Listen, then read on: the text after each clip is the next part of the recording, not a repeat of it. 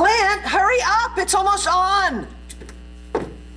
What is the rush? Show doesn't start till 2 o'clock. No, but you're going to want to see this as well. Today marks the end of 43 years of love and loss, life and death, collegiate and connubial bliss, as we bid farewell to our beloved daytime drama, Fraternity Row. Before its final episode begins, we'll reflect back on its groundbreaking history and learn from its devoted fans what made it so memorable to so many people the world over. Welcome to the Blanca Show's special tribute, Fraternity Row, A Fond Farewell.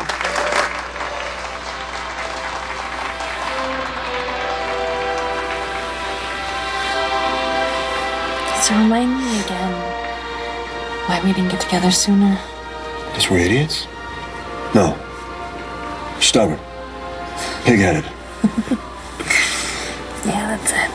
Pig-headed? Yeah. Okay. Then we turned a corner, right? Miles ago.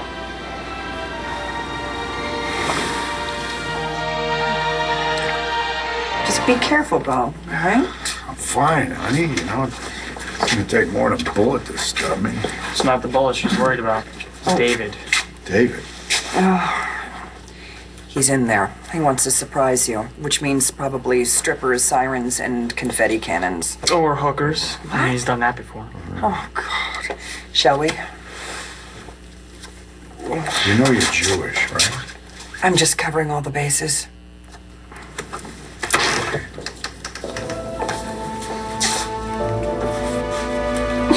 Welcome home, Pa.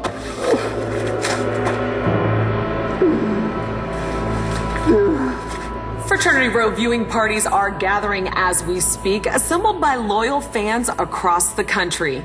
They're preparing to say goodbye to Brandon and Brianna, Gilda and Gregor, and Ruby and Roxanne, and of course, their bowed but never broken heroine, Lorraine King von Vandenberg Dexter Beaumont. Where the heart soars, where only dreams dare go, where desire roars, it's all on Fraternity Row. Hey, come on in. Why am I the only one who was dressed in costume? I was gonna come as Dash Dunning, but Little D thought it was stupid. Oh, you're too tall.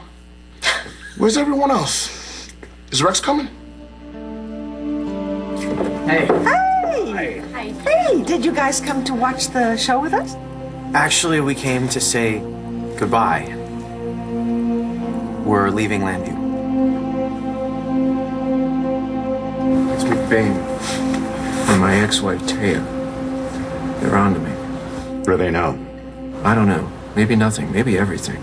You can't take any chances. I'll have Delgado move today. Yeah, that's probably for the best. Not gonna lose everything. Not after I've worked so hard to get it all back. Star? Hey! Come on in and sit down, sweetie. Join us. I will. I just, I need to tell you something first. All of you, actually. What's up? I don't know how to say this. Say what, sweetheart? I'm moving. Across town? No. To Los Angeles.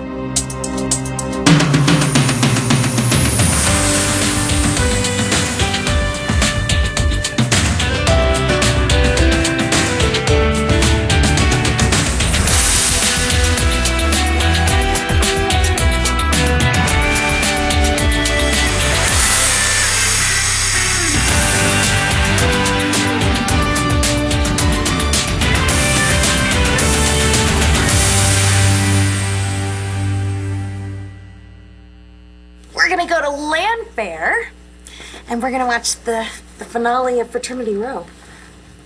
You wanna come? That show's just a little grown up for Liam? No, are you kidding? He knows all the characters' names. You should come. Come on. You know, I already know what's gonna happen. How? Did you read the spoiler? You know what? Never mind. I don't want to know. I have no idea what you're even talking about. I'm just assuming that things, I don't know, people always end up having a happy ending. Yeah. Yeah, I bet you're right. You gonna be home later? Home? Yeah, home. Yeah, definitely.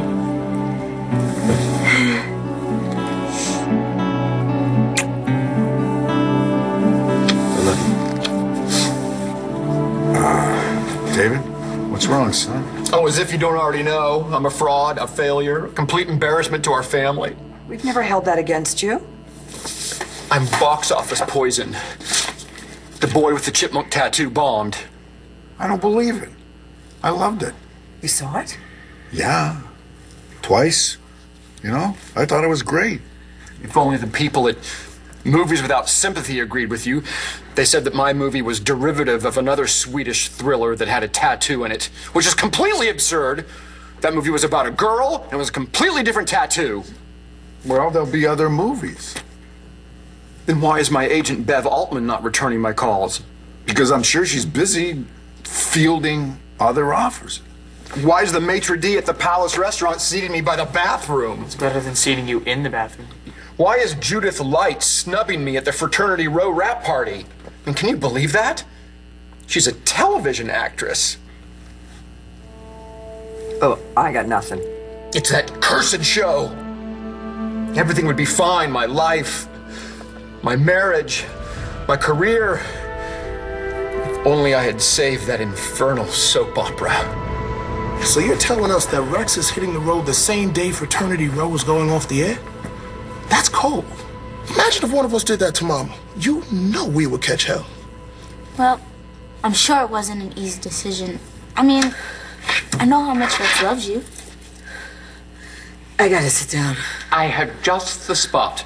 Front and center for Fraternity Row. First, we'll bid our favorite program adieu, and then I'll help you bid au revoir to Rex. You're leaving today? We know it's last minute. This thing, we have a ton of stuff to do. There's not a lot of time to do it. We have to find a place to live. No, you don't. There's plenty of room at the compound in Mayfair. Your brothers will put out the welcome mat. And I'm sure that Kelly will be very happy to have another woman in the house. If she can keep her clothes on. That's very generous, Clint. Thank you. Well, when you get there, thank me. There's no telling you'll even make it to the airport. Clint is right. It's one thing to get past us. You still have to get past your sister.